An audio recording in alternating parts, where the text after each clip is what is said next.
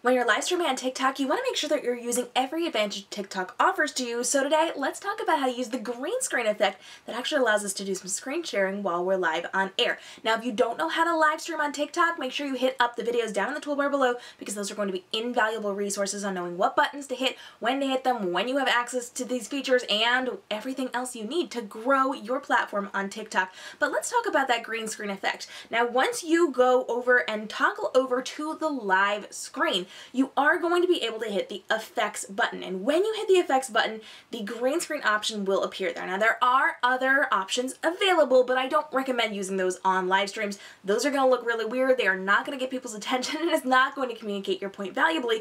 So I do recommend that you are using the screen share function. Now, it automatically auto-populates with this building behind us, and then it brings up your camera roll. Now, I have found that things that you send from your computer to your phone and save aren't necessarily going to appear in your camera roll.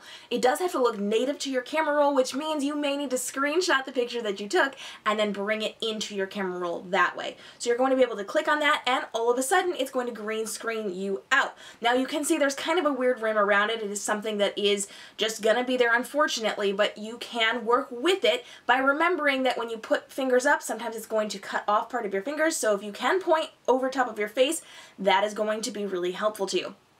Now remember, as it's doing this green screen feature, it is just cutting out where it thinks you are. So the more separation you put between you and your background, the better it's going to be. Or if you use a solid color background, you're more likely to be cut out better than if it was a busy background, and you're not going to have some of these weird things popping up just like this. So the closer you stand, the worse it's going to be for cutting you out properly. So you do have the ability to toggle between your images. You can go through whatever you want there, and you can do this while you're on air. Now you have to set up your green screen effect first. So if you go live without the green screen effect, sorry, can't help you. So you are going to want to make sure that you are using one of these, and then you're going to hit your go live button.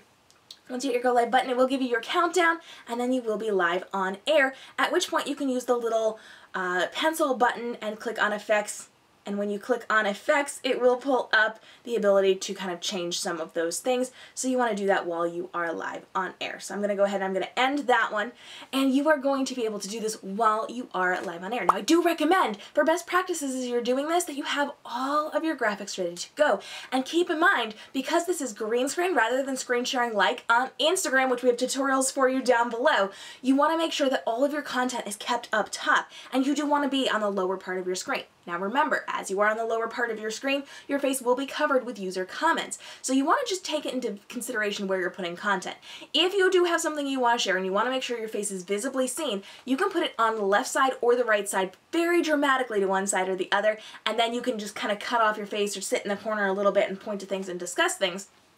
But keep in mind, people are going to be paying attention to you where you are positioned in the camera frame. So you want to make sure that you are close enough that people can hear you. You want to make sure that people can easily see you. But we know from TikTok specifically, you do better when you are further away from the camera. When you have that more long view of yourself, people will stop longer to watch and interact with your content, whether it is a normal TikTok or it is going to be a live stream. So you may actually want to step away and have it on the side.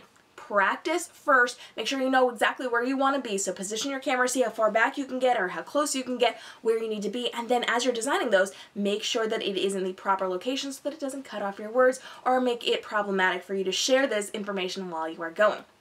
I do recommend having more of a less busy background on your images so that people can easily see the content that you're putting out there. So if you have like lots of lines and lots of waves, it could make it harder to read your text. You want them to focus on where you want them to focus on, which means the text that you're delivering, if that's on your screen, or if you're doing an image, make sure it's up higher so that people can see it and know where you want to be positioned within that camera frame as you are going. Now, for more best practices on TikTok live streams, hit up the toolbar down below and hit the subscribe and notification bell, because in the next video, we're actually going to be talking about a brand new TikTok feature that allows you to download your footage. So we've already told you how you can be saving your TikTok live streams to repurpose them elsewhere, but now they've got a brand new feature. I'm going to show you exactly how to do it to download your footage directly from TikTok. You do not want to miss this one.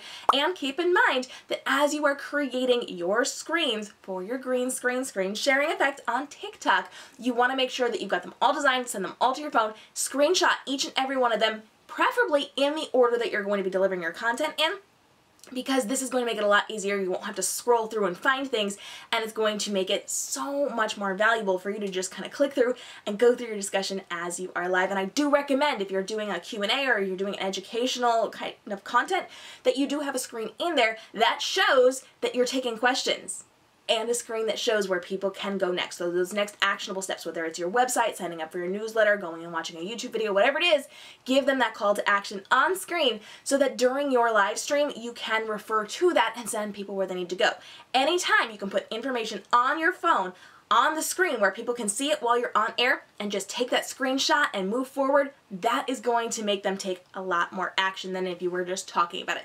For more tips on how to live stream in a valuable way on a social media platform like TikTok, we've got a really great Instagram resource down below and tons of resources on how to live stream on all the platforms in a valuable way that will get you to create more profit inside of your business. So stay tuned. Big things are coming, and hit up those videos down in the description bar below because you don't want to miss this. I'll see you in the next videos. We're talking all about how to download your TikTok footage so that you can repurpose it elsewhere.